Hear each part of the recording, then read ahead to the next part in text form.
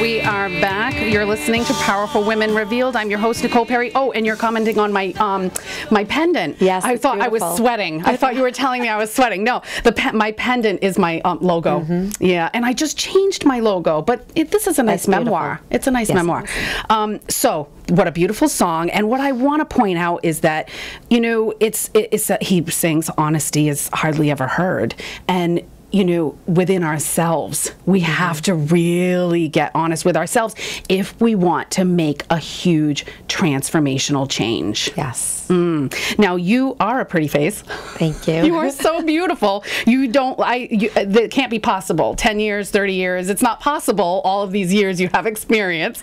But you're not there to tell anybody the truth. You're not there to tell lies. You're not there to tell the truth. You are there to guide and support and mentor, really. Yes. That is your position. That is your job. Yes, it is. That's how you want to serve. Exactly. It's not my truth to tell. It's not for me to tell you how you need to live, what you need to envision, how what you want to create. And I love that about coaching because it's different. It's not like talking to your best friend. Right. It's somebody really completely removed and setting off light bulbs in your head just by asking you to ask yourself questions, right? Self-discovery. Absolutely.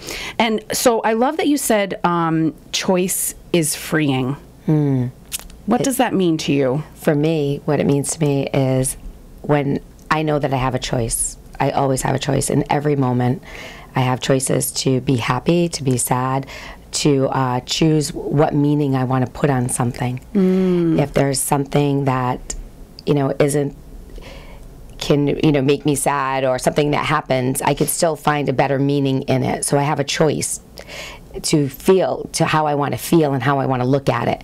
And I could choose to be angry and, you know, blame. Or I can choose to be, well, I'll take this as an experience. What do I need to learn from it, and move on? And if it's not something I want to repeat, then I'll make sure that I learn and don't repeat it. Or even own it. Own it, absolutely. You know, because there's blaming and complaining is really, I've learned that that's your victim mode. Yes. When you're blaming and complaining, and I do it. And the important thing is when you do it, and because we're all human, when you hear it, the important thing is be aware of it, and then you can make a choice from there, and that is freeing. Absolutely. Because now you're in charge. Absolutely. It's taking ownership. Right? And it's taking back your power. Absolutely. And it's not letting other people hold, you know, are people really that powerful that they can say something that is totally going to destroy your entire day? No. Absolutely they are not. You can't let one person, one comment, one act, one decision take hold of you. Right. Don't give your power away by allowing somebody else to dictate how you're going to feel. That's what we need to remember, that we have that choice to feel how we want to feel. Okay. Now, what is a strategic interventionist? A strategic interventionist is not only a life coach, but it's taking the training that I've had, has taken Ericksonian training. I think her name's Elizabeth Satire, like NLP, human needs psychology. It's bringing it all together and taking the best strategies and skill sets and communications to have the fastest breakthrough. Instead of having, you know, necessarily therapy for years, or having a life coach for years, maybe it's just, you know, if you want to get through, break through your anxiety, well, we have patterns that we can break through quickly, so that we have to deal with it for months and months and months. Now, going back, what is NLP? Neuro-linguistic programming.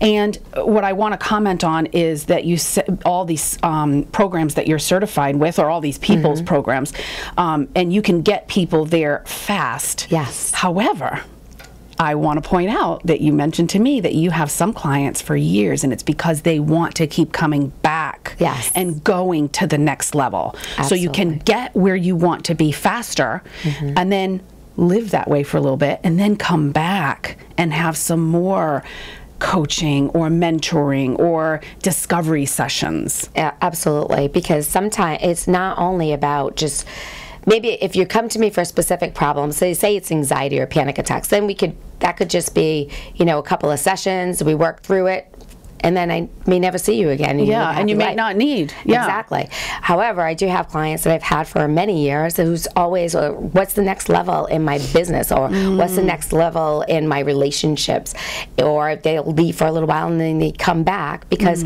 there is always a next level. It's like, you know, Super Bowl, just because they won the Super Bowl, right? The Patriots doesn't mean they don't need a coach anymore, right? I love that analogy.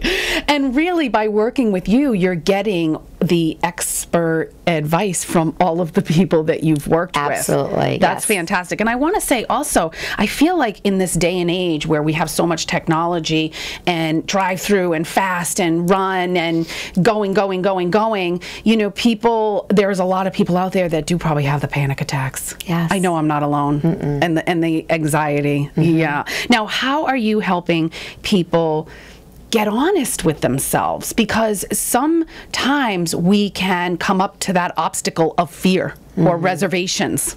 Yes. How are you helping people get over those obstacles? Just help them really look within. Just help them be honest. Create a safe place so that they can look deep within. It's those thoughts that we never want to tell anybody that keep us really stuck. But how do you get people to reveal that? They may not necessarily have to reveal them to me. That's right. They could just, you know, possibly reveal it in a journal and just identify it and then destroy the journal, right? I have so many journals. Well, and what are our growth points? What does that mean? So those are the points where, you know, what's that aha moment that is going to transform or grow to the point where it's leaps and bounds. It's not just little, you know, I know you can't see me right now, but well, we are doing video too, though. But when we're growing, you know, sometimes we might be growing in just a steady up line, but those growth points are those aha moments where it's like leaps and bounds. Oh, you know, just on like the when chart where it shoots up the chart and then you continue on. Exactly. And it's almost like little forks in the road.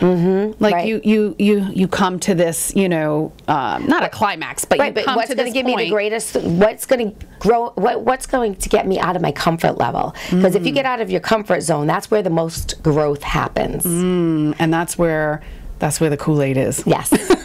Absolutely. All right. Well, we do have to go to break. My guest is Tara Menard, and you can go to taramenard.com for more information. I hope you stay with us. My name is Nicole Perry, and you're listening to Powerful Women Revealed right here on 95.9 WATD.